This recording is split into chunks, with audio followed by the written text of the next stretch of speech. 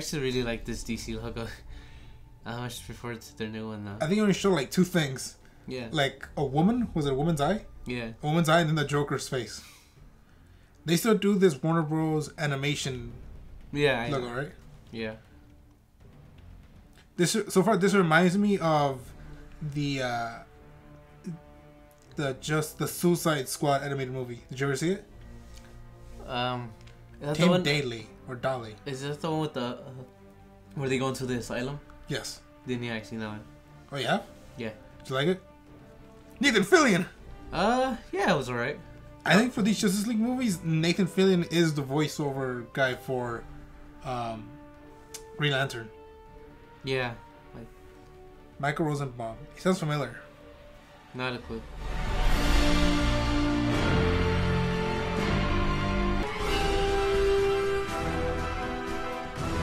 I think I remember seeing the trailer for this movie, and there's the pictures.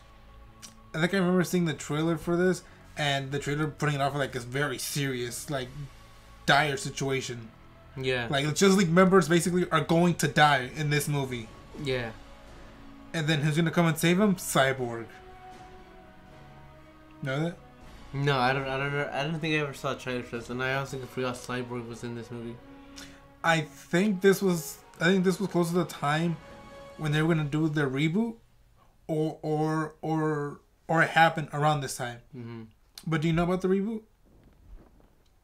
That happened. 52? Yeah, New 52. Yeah. Okay, pissed off at DC for that. Right. And then they did another reboot. Hey, 10. You know how I remember 10? Because in Batman Beyond, this group is still around, but I think by new people. The first issue of Rebirth, many comic readers consider already one of the best comic books ever because of the story it was telling, and how it rebooted the DC Comics again. How they had to change everything back, and how they added some new subtle changes to the characters. Crap, it's the Justice League. Okay, the way she said it. Crap, it's the Justice League, right? Like a mild inconvenience. Yeah. Like, did you ever read that comic? Of the Quarter Dollars? I did. I read it. I read it up to... The last thing I remember is they had just introduced Mr. Freeze into the plotline. Okay, and I never read that far. I stopped reading because after that, you kind of had to read when Joker came back, and then that kind of got involved with Suicide Squad, and I hate how they connect with the comics. It was the one where Joker had like the face thing? Yeah. I never read it, but I hear it's really good. Yeah, I read it, but it had to deal with that. Oh, you read it? No, I never read it. But Joker got involved into the plotline later on in the story. But I hate it because they had to connect it with Suicide Squad. Then I read Suicide Squad, the first issue, where they talk about, that Joker. But then the second issue of the Suicide Squad, it brought in like some really stupid elements. I'm like, I just stopped reading because it's like, I'm pretty sure I have to read another superheroes comics to get the Batman story, and I don't want to do that, so I just stopped reading it entirely. Okay, you were hoping they were just gonna keep to one. Yeah. They're like, here's this story about Joker involving Batman. Yeah. And just gonna keep it like this. I thought, but they didn't, so I was like, oh, fuck this. Yeah, that's unfortunate.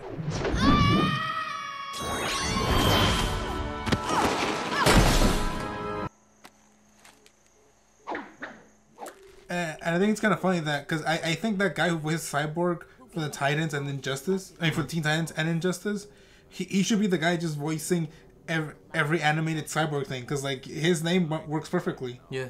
And I'm pretty sure it doesn't cost that much. I believe tradition calls for hiding these up one's sleeves. Was that sarcasm, Alfred? Mild teasing at best.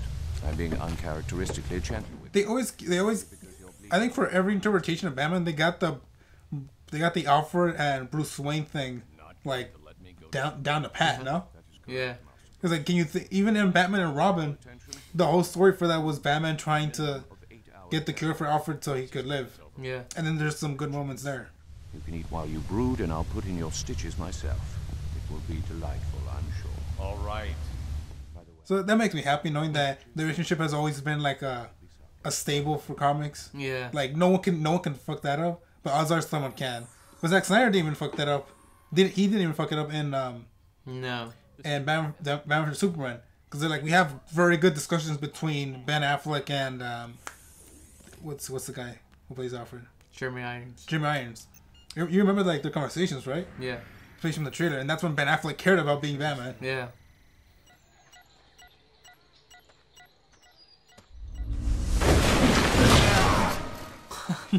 Wow, Bane, you suck.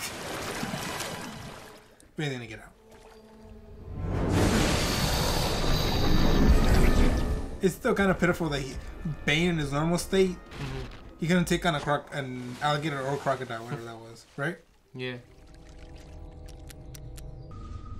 Okay, I was gonna say, is it just me or are they sparkling? Okay, you killed him. He's dead too. They're only human beings. Come on, look at that. Yeah, they got broken something. Especially the guy that got punched. Yeah.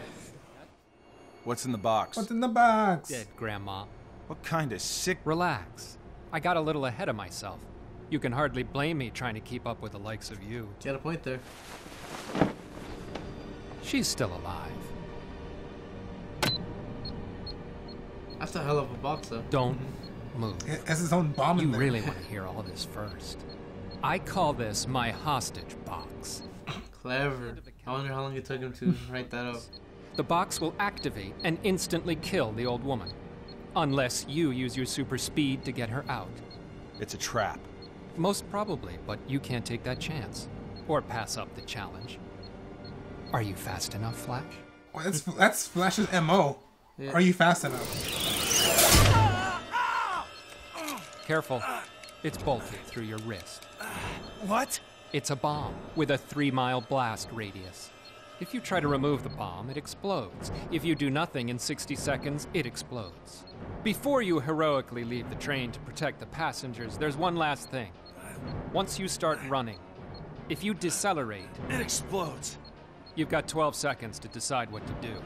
I don't much care. It sounds exactly like something Batman would say if he was a supervillain, right? Right? Yeah. You don't understand. I've been a newspaperman for 40 years. I started as a copy boy when I was 16. Always thought I'd be doing This kind of it stuff we until need the in the day I movies, died. right? Guess I got What? that part right. So, character stuff like this There are for other jobs. for just people. Newspapers For just are people, dying. situations like this I for the spent heroes my to deal life with. fighting for the little guy, fighting. But then again, how many viewers do you think are gonna be like, like, how many viewers are gonna think they're forcing this type of thing down our throats, right? When they don't seem fashionable. Which is just It's a never-ending normal battle, things. but we can't quit. I'm not the man you think I am. I'm too weak to fight anymore. You're stronger than you know, Mr. Ackerson. Yeah. Okay, but yeah, now you know Vandal Savage's origin. What do you think about that? It's basically what you said. He's Ra's al Ghul without having to go to the Lazarus pit. I like Ra's al Ghul better. Was Vandal Savage's story just lame or what? A bit, yeah. Hey, I got radiation. Of course you fucking did. They all do. And it was really stupid too. Oh, I'm gonna destroy half the world because I want to rule it. Why can't you do that now?